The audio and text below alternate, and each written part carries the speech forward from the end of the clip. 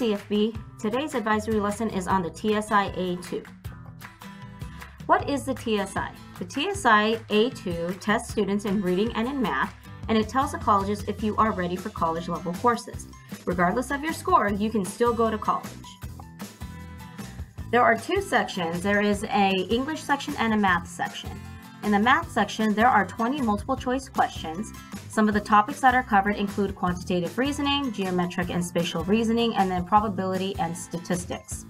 There is no personal calculator that is allowed on the TSI, but there is an on-screen calculator that you are allowed to use.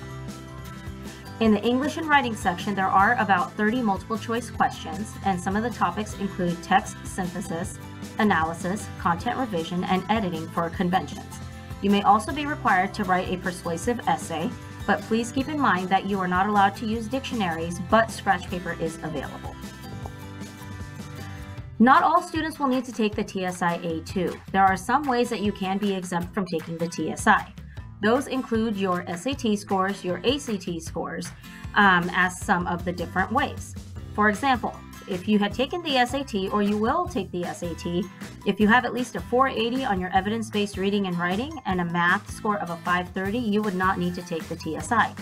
Same thing when it comes to the ACT. You need an overall composite score of 23, but in English and in math, you need a score of 19 in each of them. When it comes to getting that college-ready score on the TSIA 2, in the English section will require a score of at least a 945 and an essay score of a 5 or above. In the event you don't get that 945, there is a diagnostic section you will be sent to, and you still have a second chance of getting that score. For the math section, you need at least a 950 or above. In the event you don't get the 950 on the TSIA math, then you will be taken to a diagnostic as well, where you need to get at least a 6 or above, and you will then have the college readiness scores. What's the difference between the TSIA 2 and the SAT? The TSIA 2 is an untimed test, while the SAT is timed. Take a look at the different topics that are covered in the TSIA 2 versus the SAT.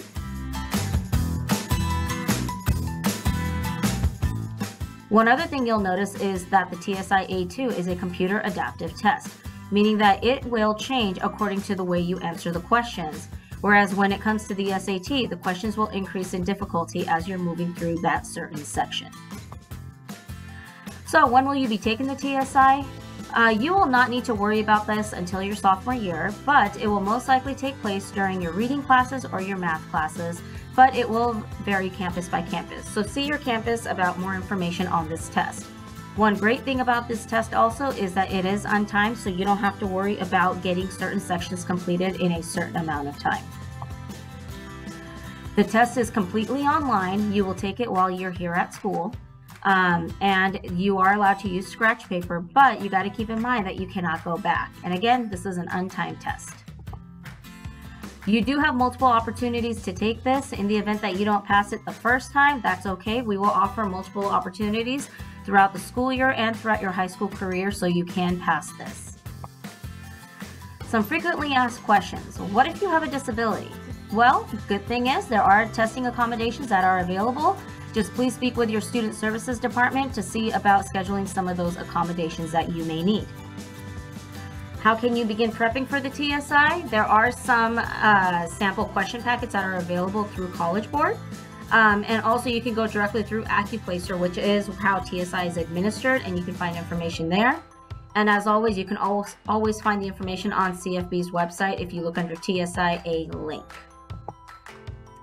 Well, that is all the information we have for this time.